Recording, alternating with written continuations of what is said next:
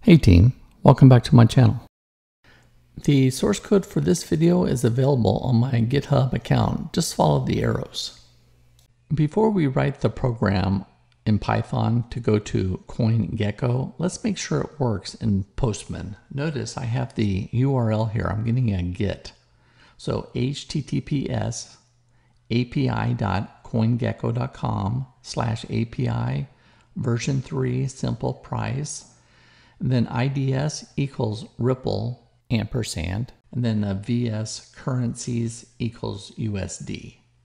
So when I execute that, hit the send button, and notice it goes out and it tells me the current price for Ripple, XRP, is 661588. Let's begin with the Python. Notice we're using 311. The name of my file will be called request.py. Now I'm going to start by importing request. Now on your local machine, if you don't have that available, just use the pip command. So pip install request. That should get you running. The first thing I normally do is I test for main, using the name variable. That gets us running. So we now have a function that we need to write here called main. So just say define function main. So you can see I've stubbed out main. We have a try and an exception. And inside of this try, we need to call one other function. And that function will be called get crypto price. And I'm going to send in the symbol. So all we do is we come down here and we're going to say, let's go ahead and create a variable. And we'll say like XRP price. That equals the name of this function. And we're going to send in what to look for. And I want you to look for Ripple. Once this function is written, it will return the price for the XRP coin. Hey, it worked. And notice I'm just going to print out the price that we received. Now we can see from main, I'm going to call get crypto price. I'm going to send in the symbol that we're looking for. And then I'm going to try something. So let's begin. So the first thing we're going to say is response. And what does response equal? Well, we're going to say request. Make sure you put that S there. Get. So you can see I've taken symbol, have symbol here, and then we have ampersand, a new variable, VS currencies. Notice I want to get USD. That will come back to response. As you can see, after we execute the get verb, then we're going to raise the statuses. Now status 200 means it was successful and we got the price back into response.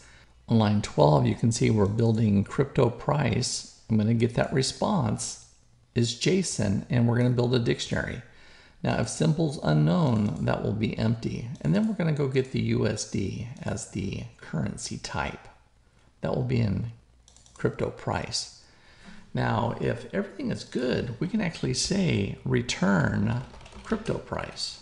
Now, you're probably wondering, what if crypto price doesn't have a value? So we can say if crypto price is none, then we're just going to raise a value error, and we're just going to say there was like no price available.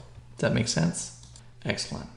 Okay, so our try is done, and remember HTTP error, well, those are the 404, the 500s, all of those type errors. So this is standard code. In fact, whenever you're doing your program, all you have to do is cut and paste this code and it should work for you. Now that's the HTTP error. Now we're dealing with the exceptions, request exceptions. And finally, at the very bottom is like in a perfect world, we execute the try. But down here on this accept exceptions, something unknown has happened. And I'll return that to the user. So there we have it. We have our get crypto function. We have our main function. We tested name for main.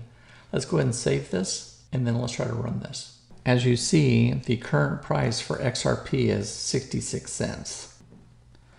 Now let's just change this and go get the Stellar XML. Notice I will spell Stellar wrong, and I'm going to reuse our variables.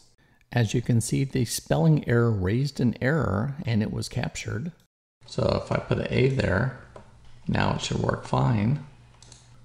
And it's 12 cents.